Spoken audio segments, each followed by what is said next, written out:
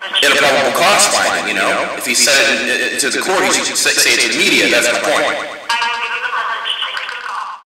Well, all right, sports fans, we're back to the persecution of Terry Dean Nemmers in Pope County, Minnesota.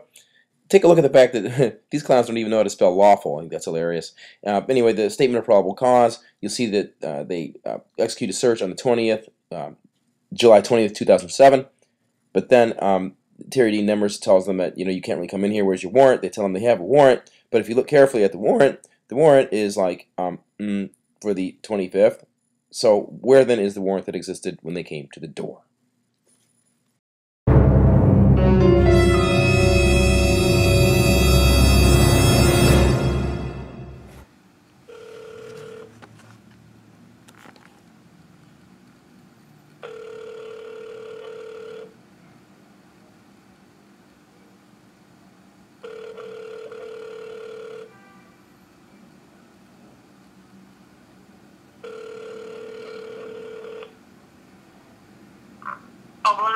May I help you?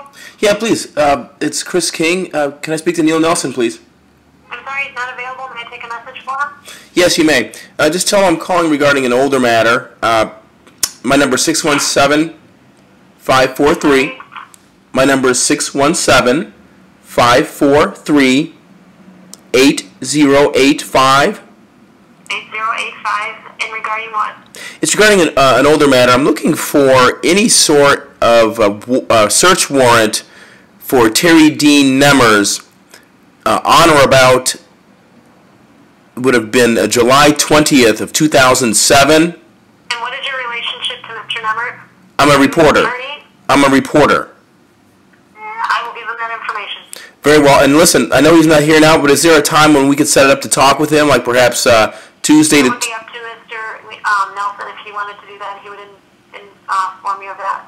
Okay, well, please let him inform me of that one way or the other, because I'd like to speak with him at a day, date, and time certain.